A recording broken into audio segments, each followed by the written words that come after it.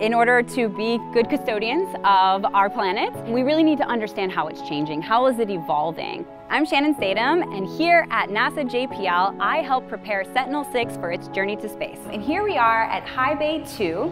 This is actually a clean room, and each component gets tested on its own, and then we assemble it together.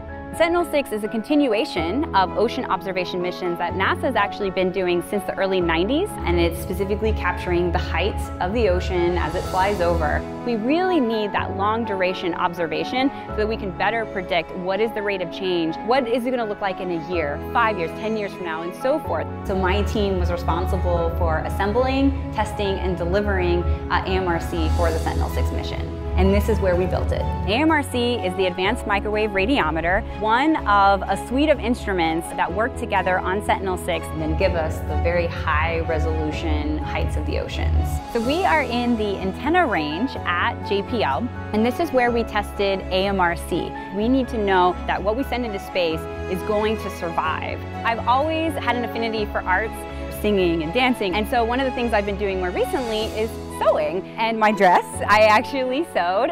You cannot do this job without being creative. Every mission is unique. We are answering those really interesting and hard questions that we all have about our universe and our planet.